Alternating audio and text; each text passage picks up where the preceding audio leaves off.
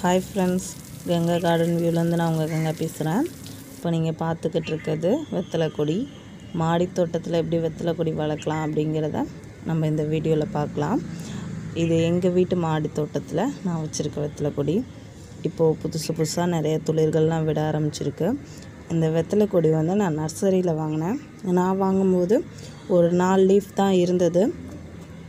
அது வந்து 2 நாள் என்னோடய வீட்டு ரூம் டெம்பரேச்சருக்கு நான் வச்சுருந்தேன். அதுக்கப்புறம் எடுத்து நடவு செஞ்சேன். அதுக்கப்புறம் தான் இந்த மாதிரி வளர்ந்து வருது. தரமான மண்கலவை தேவை. மண்கலவைக்குன்னு தனியாக ஒரு வீடியோ கொடுக்குறேன். அந்த வீடியோ நீங்கள் எல்லாம் பாருங்கள். அந்த மாதிரி தரமான மண்கலவையில் நடவு செஞ்சிங்கன்னா இந்த மாதிரி பச்சை பசேல்னு பசுமையாக உங்களுக்கு வெத்தலை கிடைக்கும். இது வந்து வெத்தலை நான் பதியம் வேறு போட்டிருக்கேன். ஒரு கொடியிலே நம்ம எடுத்து பதியம் போடலாம். பதியம் போட்டதுலேயே எனக்கு லீப்ஸ் எல்லாம் வந்திருக்கு. பதியம் எப்படி போடுறது அப்படிங்கிறத நான் இன்னொரு வீடியோவாக உங்களுக்கு தனியாக கொடுக்குறேன். இப்போது நீங்கள் பார்த்துக்கிட்டு இருக்க என்னோடய வெத்தலை கொடியில் ஒரு சில இலைகள், இந்த ஜூமிங்கில் காமிக்கிறேன். இந்த இலை வந்து சுருண்டிருக்கு.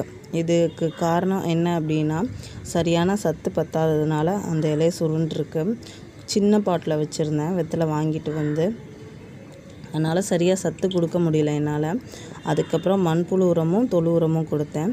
அதுக்கப்புறம் வளர்ந்த லீவ்ஸ் தான் மேலே இருக்குது. நல்லா பச்சை பசேர்னு எனக்கு வளர்ந்துருக்கு. இதில் நான் வந்து மணி பிளான்ட்டும் வச்சுருக்கேன்.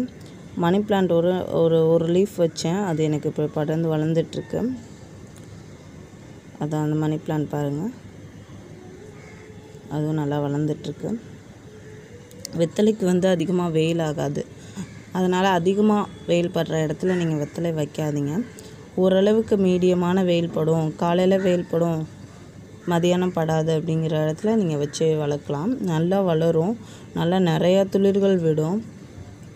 வெத்தலை அதே மாதிரி ரொம்ப நல்லது. வெத்தலையில் நிறைய மருத்துவ குணம் கூட இருக்குது. அதனால தான் வெத்தலையை நிறைய பேர் வளர்ப்பாங்க.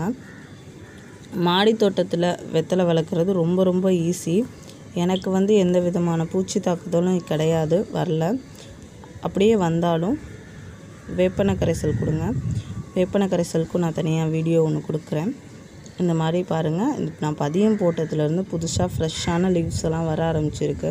நான் புதினா வச்சுருந்தேன், அதிலே நான் பதியம் போட்டுட்டேன். அதனால தான் நான் புதினாவோட சேர்த்து காமிக்கிறேன். புதினா எப்படி வளர்க்குறதுங்கிறதும் நான் இன்னொரு வீடியோ கொடுக்குறேன் உங்களுக்கு. இவ்வளோதான், ரொம்ப ஈஸி. வெத்தலை வளர்க்குறது வந்து ரொம்ப ரொம்ப ஈஸி. நீங்களும் கண்டிப்பாக ட்ரை பண்ணி பாருங்கள் ஃப்ரெண்ட்ஸ். இந்த வீடியோ பிடிச்சிருந்தா லைக் பண்ணுங்கள்.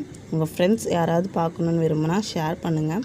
டவுட்ஸ் ஏதாவது இருந்ததுன்னா கமெண்ட் செக்ஷனில் கேளுங்கள் ஃப்ரெண்ட்ஸ். தேங்க்யூ.